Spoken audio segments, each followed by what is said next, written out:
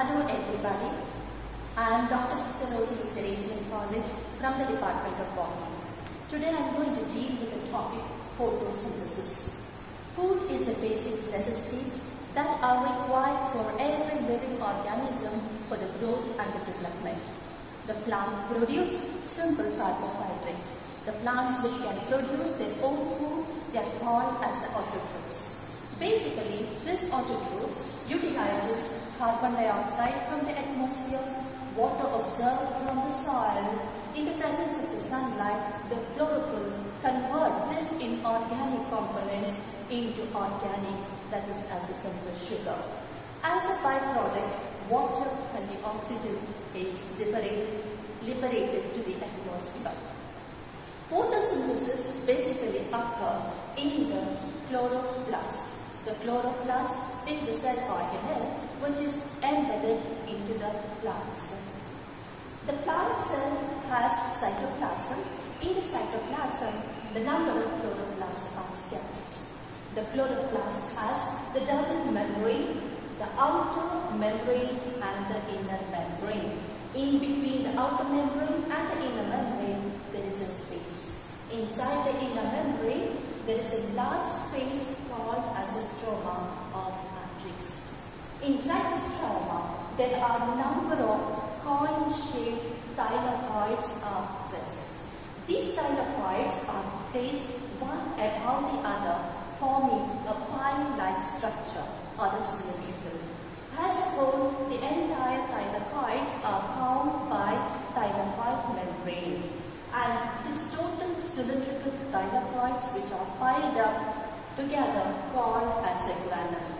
Granule is a singular and the granule is a plural. So the number of granule varies in the chloroplast inside the matrix. And inside the granule, the number of thylakoids also vary from one granule to the next granule.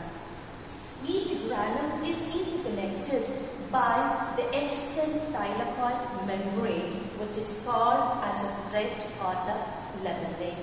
So, the thylakoid plays an important role in the photosynthesis, consisting of pigments, that is pigment system 1 and the pigment system 2. The photosynthesis is carried out by two reactions. One is light-dependent reaction, the another one is light-independent reaction. The light-dependent reaction also is called as a light reaction or heat reaction, whereas light-independent reaction is called as a dark reaction or Kelvin cycle or C3 cycle. Now, this light-dependent reaction, so-called as a light reaction, occurs in thylakoids, whereas the light-independent reaction, that is a dark reaction, occurs in stroma. Light-dependent reaction consists of photosystem 1 and the photosystem 2. Photosystem 1 and the photosystem 2 also is called as the pigment system 1 and the pigment system 2. The difference between these two systems are based on the number of accessory elements and electron transport capacity and absorption of the light at different wavelengths.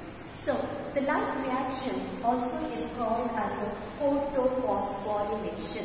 Photo means light. So, photophosphorylation, during photophosphorylation, ATP is synthesized in utilizing the sunlight. Hence, it is called as a photophosphorylation or light reaction.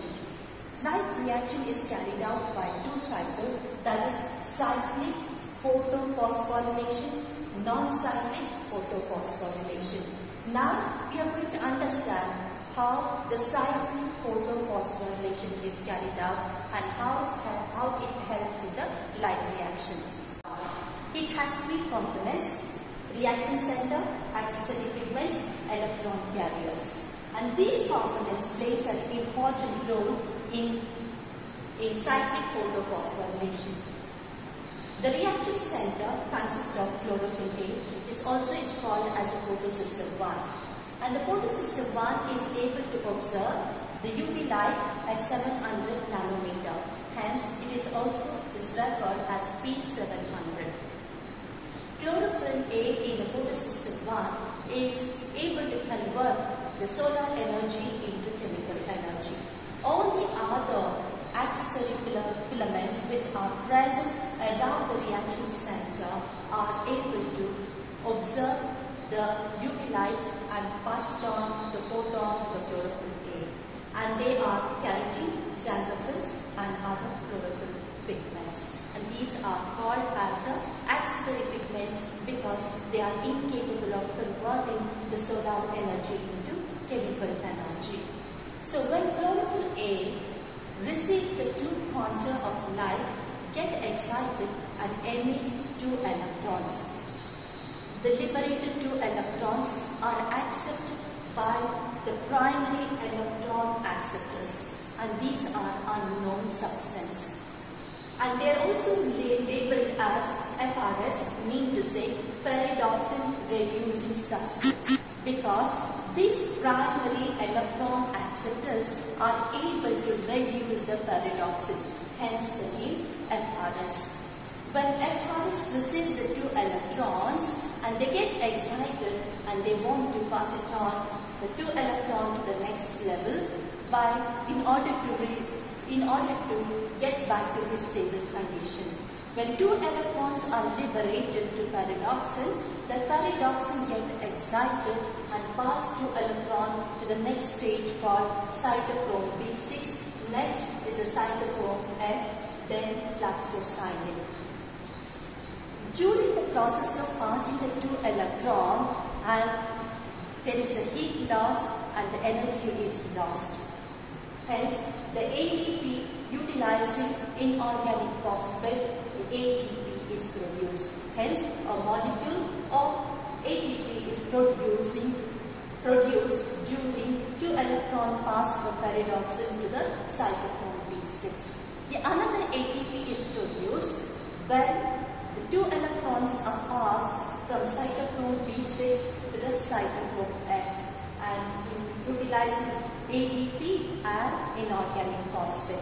Hence, 2 ATPs are produced.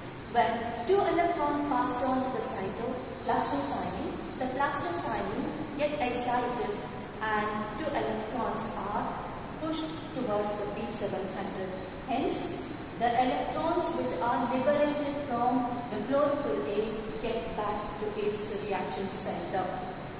We can see the movements of electrons from chlorophyll A, then to the pyridoxine, then cytochrome B6 and F, and the plastocyanin. The movement of the electron is in a cycle.